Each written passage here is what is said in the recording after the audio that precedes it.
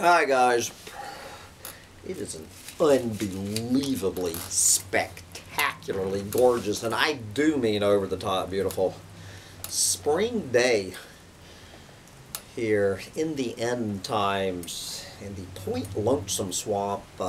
It is a gorgeous Wednesday morning, March 10th, 2021, and I have got to get out there and do battle with this fucking gas-sucking lawnmower because the Amazon rainforest has moved north, and I got to get out there and do some deforestation before I am consumed. But before I do, just want to check in with the Humptydumptytribe mailbag, and I guess we're just going to have to name this channel the Fear Chronicles. I guess we have the subject of fear. So I'm just going to read some of the comments from this. I honestly don't know if this is a fellow or not. MatrixAbteilung. MatrixAbteilung. I have no. Maybe that's a European word. Anyways, what I love is people. And I do appreciate you watching my videos, but I love how people will watch somebody on YouTube, I guess particularly a fictional character on YouTube, and just arrogantly, just based on a few snippets out of YouTube videos from a fictional character, how they just act like they just fucking know everything about this person. You know, that just the condescending snottiness of people. And then maybe this guy or this woman is a very nice person, I don't know. Anyway, what does Matrix have to say? This is in response to my video yesterday, to be alone or not alone. It is about somebody or nobody. Alright. You changed your lifestyle to one of solitude because you are afraid civilization is going to collapse. Mad Max will set where lawless gangs take over, so you feel more secure on the outskirts. The price for that fear-based lifestyle is loneliness. Yes. And all I really had time to say to Matrix at that point was, there is a thin line between being afraid civilization is going to collapse and having no doubt that it is. Doubt is the biggest ingredient of fear. Lose your doubt over something and you lose most of your fear. And then Matrix came back to that comment. Okay, you have no doubt that civilization is going to collapse. It is a certainty, and despite being a social person, you have chosen to live in isolated locations because you fear Mad Max conditions, which you know for certain are coming. You have headed for the hills and swamps, but it is a catch-22. Out of fear of being near to more populated areas, a new fear arises, fear of loneliness. And it goes on from there. You can find these comments, the rest of these comments, and I do appreciate Matrix being such a psychologist after knowing me as well as this person does. So anyway, good Lord, guys, I don't even know where to dive into this. Okay, first let's just talk about my fear of Mad Max, and that the changes I made in my lifestyle were based on fear of the collapse of civilization and the onset of Mad Max. Good God, where to start? First of all, one more time, making it clear, I am not one of these people who play the date game. I do not put a date. It is not a question of if, it is a question of when this whole shit show House of Cards is coming down.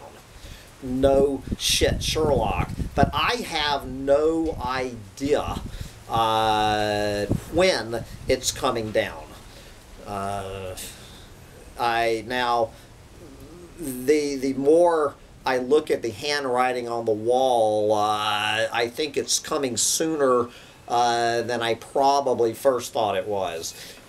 But to say that I quit a six-figure job, let's see, moved out of a beautiful home on the South Austin Greenbelt, gave up hundreds of friends, gave up the absolute life of Riley, is what we call in South Austin, Texas, living in the velvet rut. To say that I made that decision based out of fear of Mad Max is absolutely preposterous. I invite Mr. Matrix or Ms. Matrix to go listen to about the first 3 years of my videos. It had nothing to do with it. I hadn't even thought about it that much. When I made my decision in 2008 to unplug from the dominant cultural paradigm, it was not a reactive decision, it was a proactive decision. These are very subtle but very important differences. It was, well, of course, you know, part of the deal probably had to do with, you know, being deep into the teachings of Don Juan Matus and Carlos Castaneda, or Castaneda or Don Juan or whoever you want to call him, you know, pointing out correctly that any decision that you make out of fear or panic, if you need to make a decision, a major decision in your life, and it's coming from a place of fear or a place of panic, it's going to be the wrong decision. All right, reacting to fear by making a decision, you are guaranteed to make the wrong decision. So part of it was my Don Juan training. Then, of course, I met Terence McKenna. Well, you know, on video, I bumped into the works of Terence McKenna in November of 2007, and listening to hundreds, if not thousands, of hours of Terence McKenna explaining how the world works. And then he, in turn, you know, got me in the spring of 2008 to check out hallucinogens. And for those of you who do not know this story, for 3 months in the year 2008, when I was in the middle of a very successful real estate career, Austin, Texas was not hit by the real estate market in Austin, Texas was the least affected by the shit going down in the global economy in 2008. My decision to quit my real estate career in 2008 had nothing to do with that whole global economic thing, and it sure as shit had nothing to do with fear of Mad Max. So in the springtime, on Terence McKenna's advice, you know, for 3 months running, and 1 month I did a heroic dose of magic mushrooms. The next month, I did my first ayahuasca trip, and the third month I had the single wildest trip of my life with San Pedro cactus, which is the San Pedro cactus. This is what this is mescaline. It's the same shit as in peyote. All right, and you can buy this at Walmart. So anyone who has not heard about, you know, it was that San Pedro cactus trip was the final trigger that turned me from a clueless fucking moron, you know, living the life that 99% of people would trade their lives for, to becoming a doomsday prophet and the chronicler of the collapse of Western civilization and an environmental alarmist and all of that. And it was certainly San Pedro cactus, along with psilocybin mushrooms and ayahuasca, which is DMT, the teachings of Terence McKenna and the teachings of Don Juan, that got me to recognize that my beautiful life in the velvet rut of South Austin was a spiritually bankrupt, morally reprehensible, planet-eating, just these are the airboats you're hearing here in the peaceful swamp, but I'm not getting into an airboat rant. Anyway, but this is an example. I probably in 2008, I'm surprised I didn't own a fucking airboat. Let's see, what did I have? I had, you know, 2 cars. I had my nice real estate sales car. I had my nice truck with the dirt worshipping tree hugger bumper sticker on it. You know, I was living in my. This right here, guys. We're just gonna let this airboat speak for itself. There's nothing I can say about this airboat that this airboat cannot say for itself. This is one boat that everybody within about a 6-mile radius can hear. Bye-bye airboat. So anyway, you know, I was living in I was a single bachelor, no kids to support, living in a 4-bedroom, 3-bath house with my 2 cars, 2 refrigerators. 1 refrigerator wasn't enough. I had a bunch of rental houses. My dream in 2007 was to own 40 houses.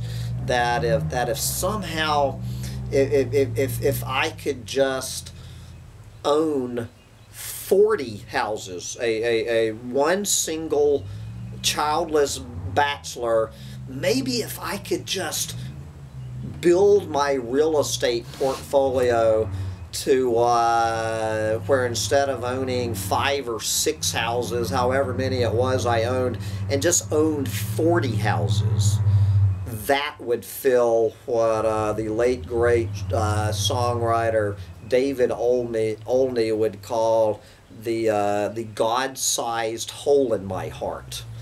It took obviously Carlos Castaneda, who lived in a, living in that mansion, that childless bachelor living in that mansion in Malibu all those years, he did not convince me.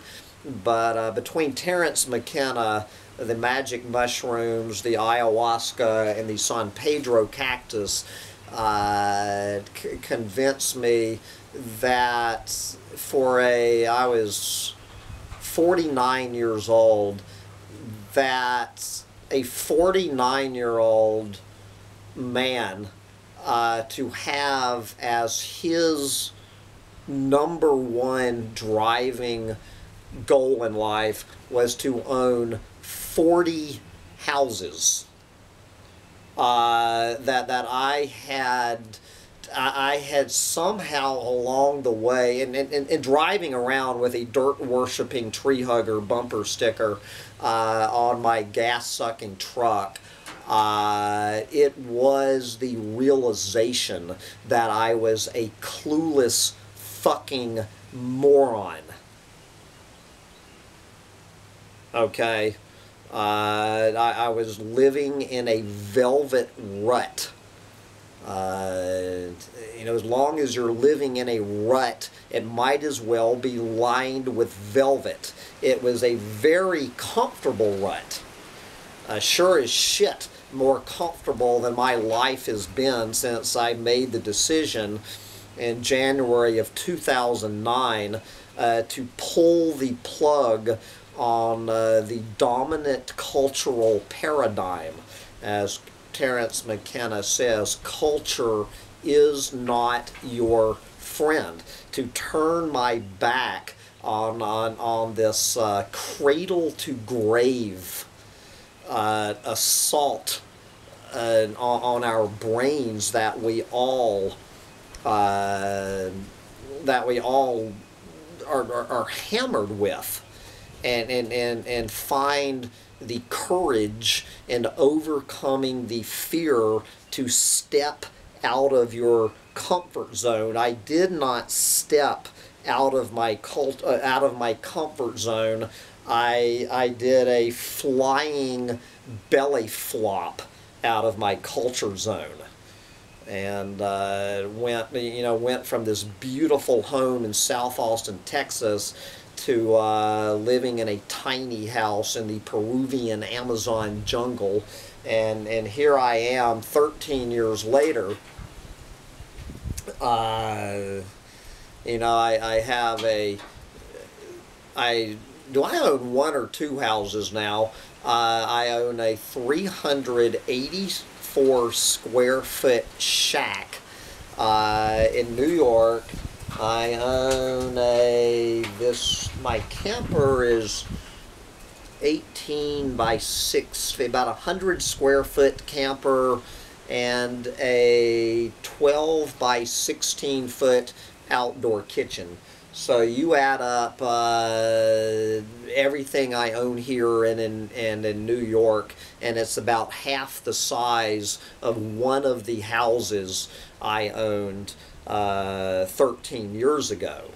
Now, this whole thing about loneliness, this man or woman matrix, is somewhat correct about this. Obviously, when you make the decision to do something that 99.9% of the planet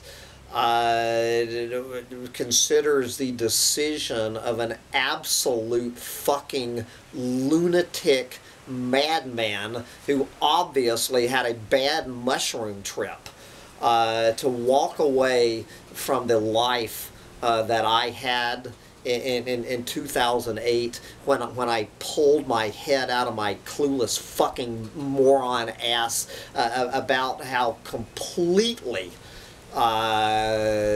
wrong my life was. Everything about my life was wrong. It was damn comfortable, but it was wrong. And to I've mentioned this research before the psychological research that says the drive, the urge to protect what you already have is actually larger than the human drive to procure more. All of this stuff about, you know, as hard as we work to get more, it is once we get the more and surround ourselves with more and more of this planet-eating shit, the fear of losing that, it actually, the fear of losing it, the drive to protect your little whatever that you have collected in your own life to fill this own God-sized hole in your heart. It is bigger than the drive, you know, to get more of this shit even. And that's bad enough. And to walk away from all of that, just to pull the fucking plug on the beautiful home, the friends, the pussy, the top shelf margaritas, and head off, you know, into the Peruvian Amazon rainforest to await the end of the world. It takes fucking balls. Okay, it takes balls.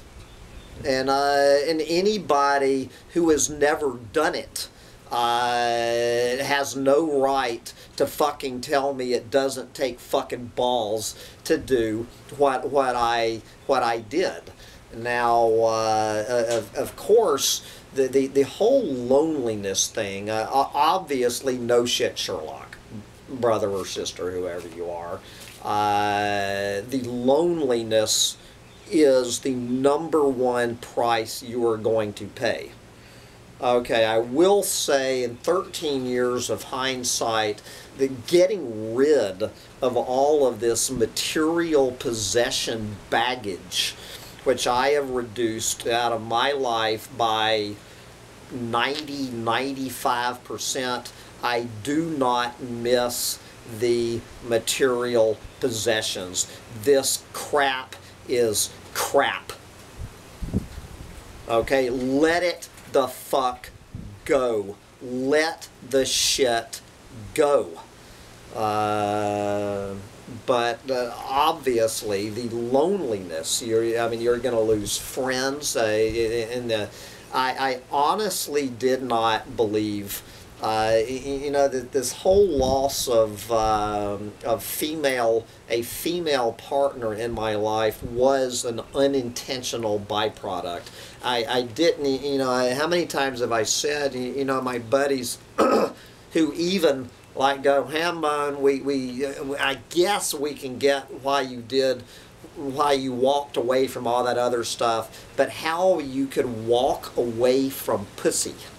I did not walk away from pussy. I just did not, I guess it just did not occur to me that I was going to be walking away from pussy when I chose to make this decision in my life. It was not an intentional decision, but obviously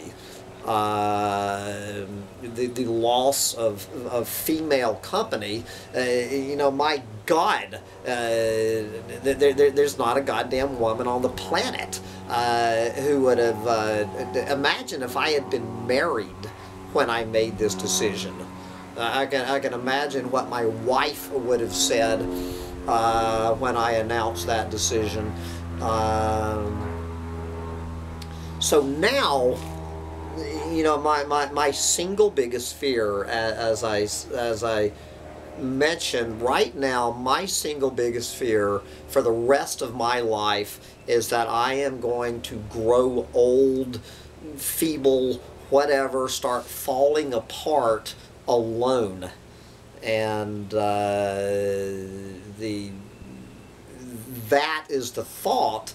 And so I guess right now, because I still have doubt, and maybe if I would just erase all doubt and just admit that I will never find a woman, a female partner to walk this path with me the rest of my life, if I would just fucking admit it and erase the doubt, then and just make myself certain that I will die alone and celibate and everything else, maybe I could erase this fear, and then I would just replace it with dread. Dread, what dread is fear with no doubt. You get rid of the doubt and your fear becomes dread. That is anyway, that's the whole subject. The whole rant about dread, the difference between fear and dread, I'm going to leave that for another day. But the problem is with my fear of dying alone and celibate and all of that, is I am certain that the woman exists on this planet. There is a female living on this planet right now. Not many of them, but there's probably more than one. Somewhere on this fucking planet, I am 100% sure there is a woman that would look at what I have to offer her, my lifestyle, my choices, where I am in my life. There is a woman that would say, what does this jackass have to offer? And she would be interested in joining me. I am 100% sure she exists out there. What I am, after 13 years of trying to find her, I'm beginning to doubt that I'm ever going to find her.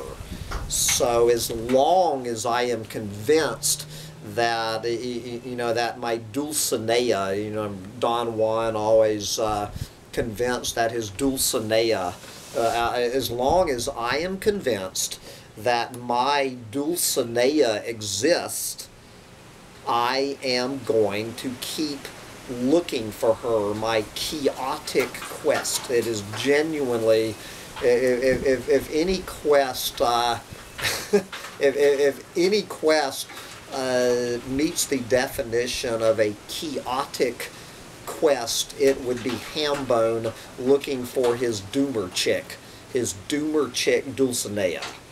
But I know she's out there, and as long as I am not convinced that I am never going to find her, I'm going to keep living in doubt, and which probably means I will be living in fear of being the lonely, bitter old man that I am, that I have become every day. I become lonelier and more bitter and fucking pissed off at myself and the world. But that is my main regret out of my decision over the last 13 years. It's not the beautiful home, the nice cars, all of that. It is that once you go down this rabbit hole, you will be lonely. But I got my little dog. And as long as I have my little dog, all is not lost. Now, when I lose this little dog, all will be lost. But until then, me and the little dog are we're gonna wrap up this rant and head out there into this spectacularly gorgeous day on the planet and go to war with a gas-sucking lawnmower so I can go to war with the Amazon rainforest. If any doomer chick listening to this wants to join me on this chaotic quest, You know where to find me and the little dog. Here at the end of the road in the Point Lonesome Swamp. Bye, guys. Are you ready to get out there and do some war with a gas-sucking lawnmower? Bye, guys.